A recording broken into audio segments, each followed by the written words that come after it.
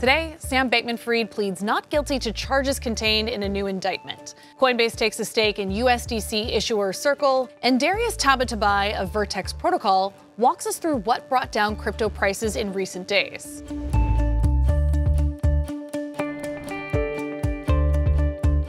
Welcome to CNBC's Crypto World. I'm Mackenzie Sigalos.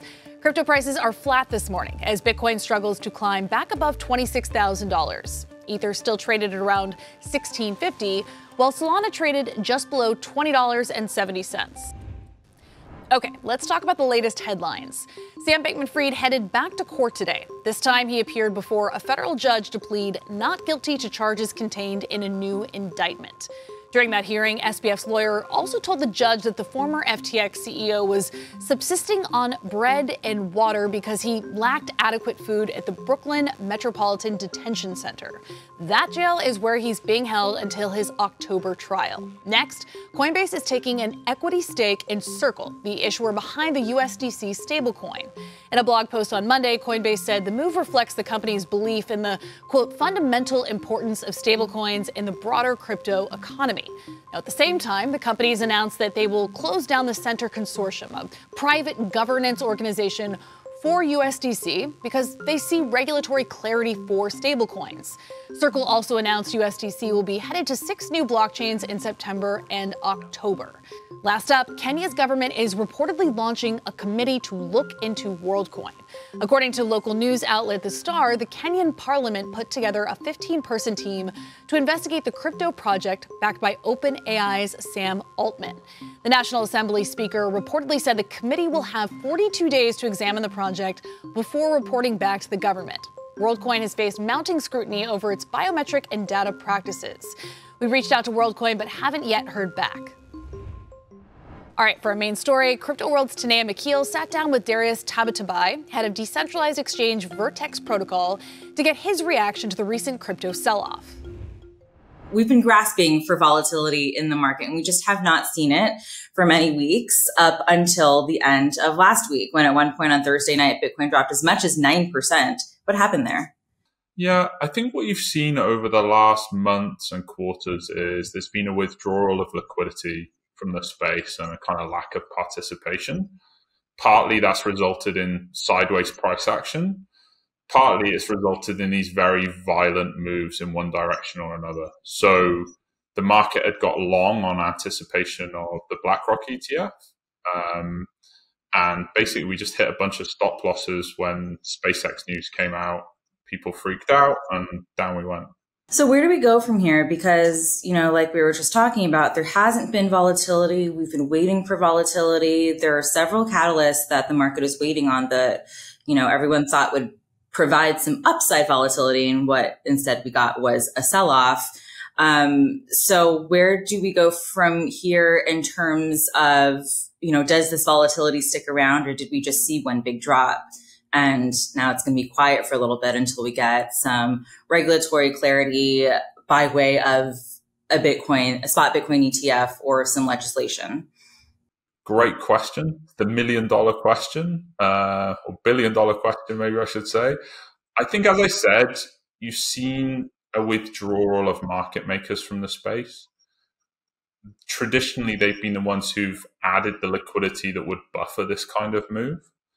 And, you connected the dots there. With more regulatory clarity, you're probably going to see more liquidity. The other thing that could drive it is more money flowing into the space, which again, probably comes with regulatory clarity, but there are other catalysts that could be the thing. So, like what?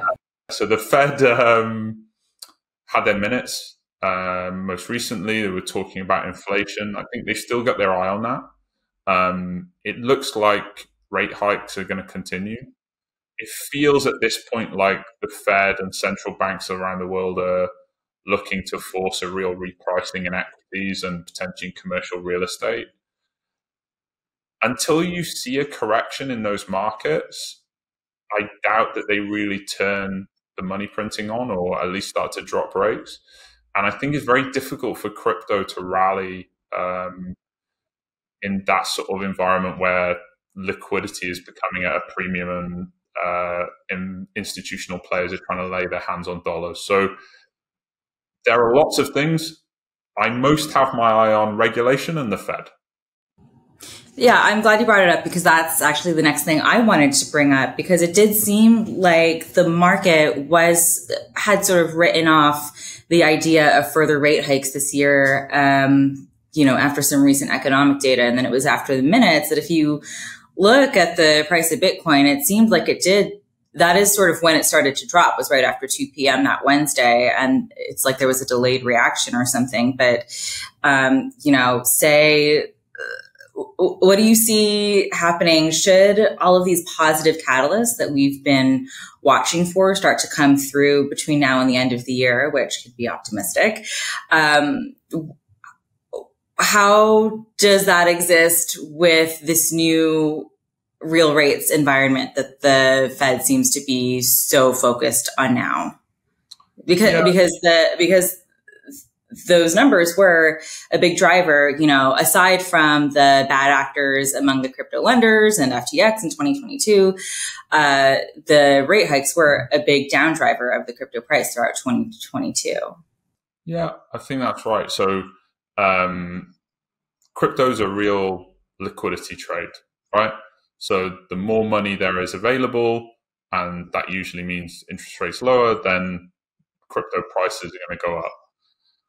I think for now, I'm reminded an ex-colleague of mine when I first started trading used to say the Fed will keep doing what it's doing much longer than you think they will. And that counts for cutting as well as raising rates. And I think what we're seeing now is people started to discount the Fed and their appetite for raising rates 6 months ago, a year ago. And you see they still sort of have their hand on the throat of the market for now. I think until we see like a genuine downward trajectory for inflation, that trend continues. But when it turns, it's going to be very, very powerful for crypto. What does this mean now for the rest of the crypto market? Maybe it's outside of the big drop that we saw specifically, but what's going on with altcoins right now? Because there has been a lot going on that side with these various cases that the SEC is involved in. And, I guess I'm wondering, between the progress on those events and, the movements in Bitcoin and what the Bitcoin dominance says about the rest of the market, what's sort of the state of the altcoin market today? Yeah, it's super interesting and varied, right? Because altcoins encapsulates everything from a token that's named after a dog all the way through to something like Ripple, which is being treated as a security. I think the one clear sort of meta trend, if you like, is that Bitcoin and Ethereum are kind of considered a little bit boring by those who have been in the space for a long time at this point. So if you got into crypto because you're expecting outsized returns, and Bitcoin and Ethereum volatility has dropped below shares and stocks, you start to look at altcoins as an additional way to generate returns. And so I think until we see more trend in Bitcoin and ETH, you're going to see a lot more interest in these kind of meme coins, short-term volatility. It's very sentiment and momentum driven. So things like Pepe, which was a big hit recently, are going to continue to be big noise in the market. Okay, that's all for Crypto World today, but we'll be back again tomorrow, and we'll see you then.